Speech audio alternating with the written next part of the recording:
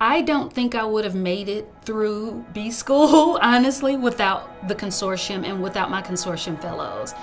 I was a person who had never taken an accounting class, never taken a finance class, never taken a marketing class. I was a biology undergrad. I knew science.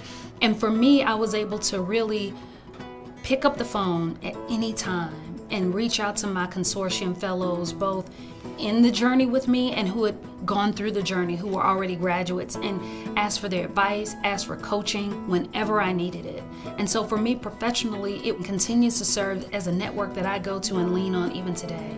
I have probably had some contact either on one side or the other, where I'm the alum trying to provide counsel and advice, or I'm asking for counsel and advice from an alumni. That's existed, at least for me, almost daily, certainly weekly, over those years since I left school in 1980. And really, since I left school then, I've been part of this community almost every year since then. I believe when I went to Kelley and I had the opportunity to go to Kelley, I think it changed my life. And I don't say that to be over the top, but I believe it did. It gave me opportunities I don't think I would have had, and I'm grateful for that. And whenever I have an opportunity to help Indiana University, or Kelley in particular, I try to take advantage of that.